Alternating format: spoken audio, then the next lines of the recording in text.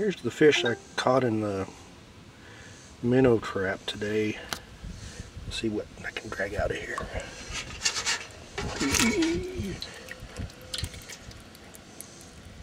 There's a,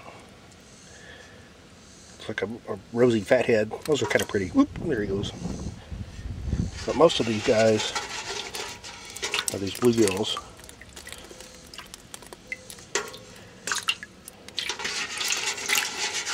Look at all these guys. Various sizes. Little bitty ones. Oh, pretty. Alright, one more grab here. Oop. Ooh, there's a big one. Yeah, he's almost big enough to eat. Oop, okay.